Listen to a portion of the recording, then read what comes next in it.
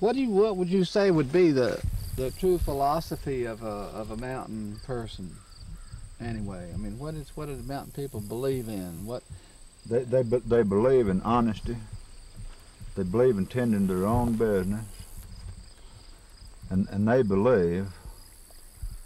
You say like a mountain man grows a patch of corn. They believe they can do what they want to with that corn. It's none of nobody else's business. And they believe in a good thing, Alan. Most of them's religious, you know. A lot of them in their own way. And they bother nobody, and they don't like to be bothered. Don't mess with nobody's business.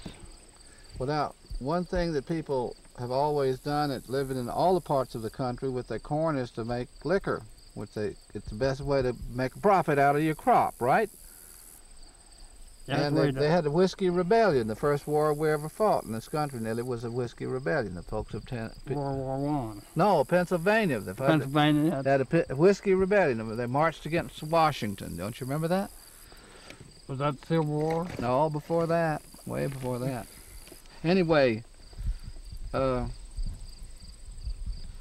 all make whiskey back up in here at times, do you? We have been known to make a few gallons.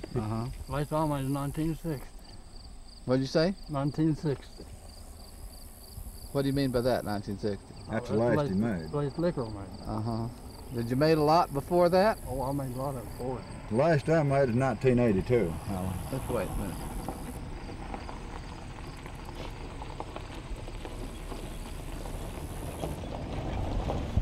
Can we set that up a little bit more again? Get it, slide into it. How's it working for you? Good, good. It's working good. Okay.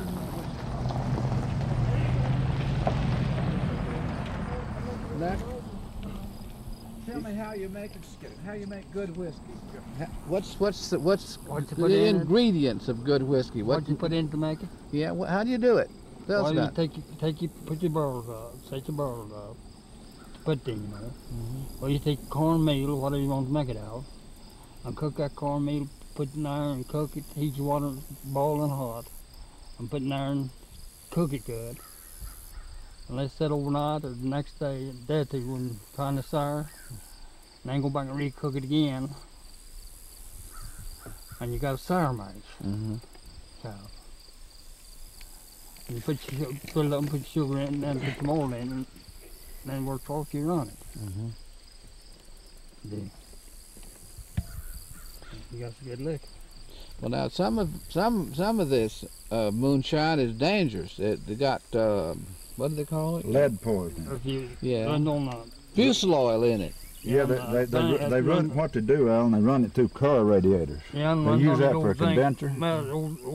Take this old sheet on, it's got zinc in it. I make a pot out of it and it makes steel out, you know. You got zinc in that zinc's poison. I see. It comes out in your liquor. Right. The wrong kind of sorting. You can solder still with the wrong kind of sorter and you still get lead poisoning. I see. It needs to be sorted with silver sorter, copper steel. Right. And it needs a worm. You need a worm.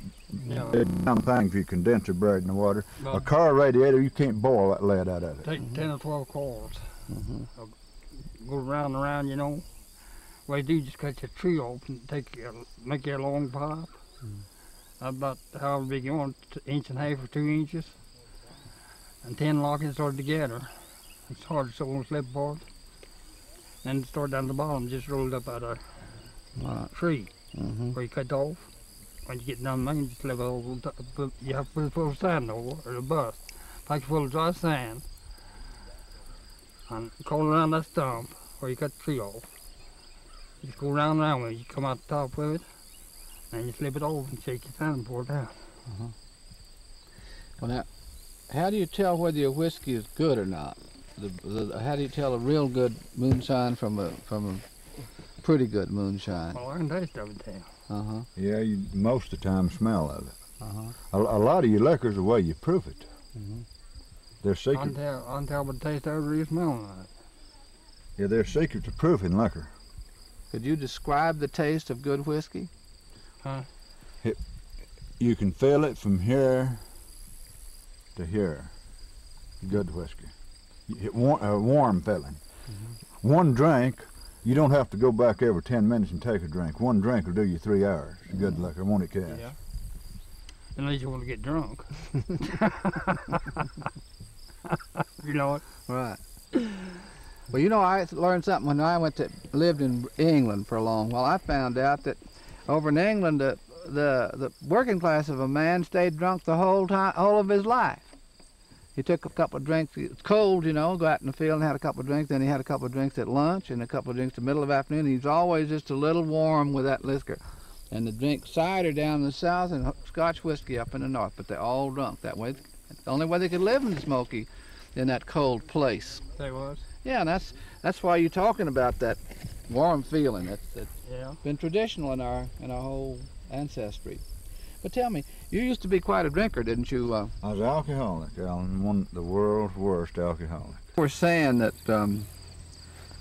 I was asking you that why women drank less than men, but you saying they drank as much, maybe. Well, I'd say some of the mountain women, they didn't get out and cavort around like men. Mm-hmm. But hell, they drank about as much liquor as men. I mean, you know, the old-time mountain women. Uh-huh. But they worked it off.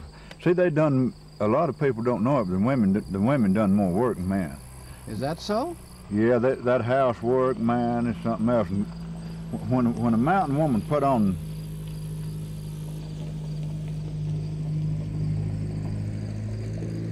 yeah, they've got to see what's going on.